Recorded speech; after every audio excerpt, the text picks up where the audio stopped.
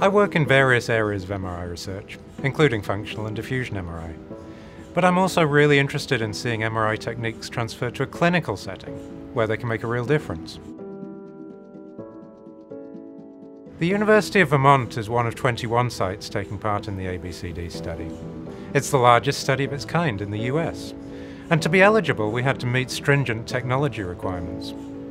It was important to have state-of-the-art MRI protocols. We'd already upgraded our Achiever 3T to the digital D-Stream platform, and we were using the 32-channel head coil. We were keen to build on our existing collaboration with Philips, and we approached them about working on a multiband solution. So we needed high spatial and high temporal resolution. We really got the impression that Philips had their best engineers working on this development, and they were investing a lot of resources. We were in touch on a weekly basis, and progress was fast. With MultiBand SENSE, we're imaging 6 times faster for a functional MRI, with the option to move this up to 8. This means we can really push the spatial and temporal resolution. For diffusion imaging, we're using an acceleration factor of 3, although 4 is possible. For the ABCD study, we have really high specifications, including the use of high B values and many diffusion directions. But we need to acquire all of this data in less than 10 minutes. This is something that we couldn't do without using MultiBand SENSE.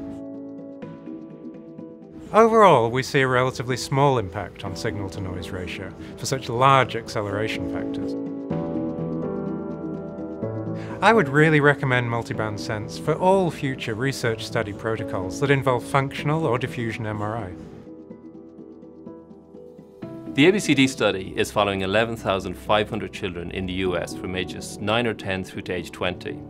Here at UVM, we're studying 550 of them. It's a hugely complex undertaking that is going to generate masses of rich data. The ultimate goal is to understand adolescent neurodevelopment. And because the study is longitudinal, we're hoping to see how certain neuromarkers impact subjects as they grow up, in terms of developing certain behaviors or mental health conditions.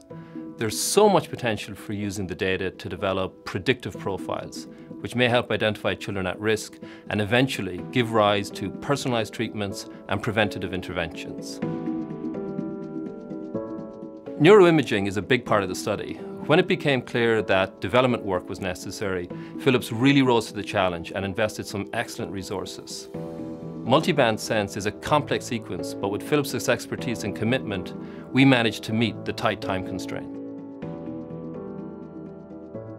Without MultiBand SENSE, we wouldn't have been eligible to participate in the ABCD study. But having it in the protocol means UVM can play a role in what is probably one of the largest child development studies ever attempted. Being able to back up psychological testing and social observations with such insightful neuroimaging data is phenomenal. MultiBand SENSE is, in my opinion, the future of such studies.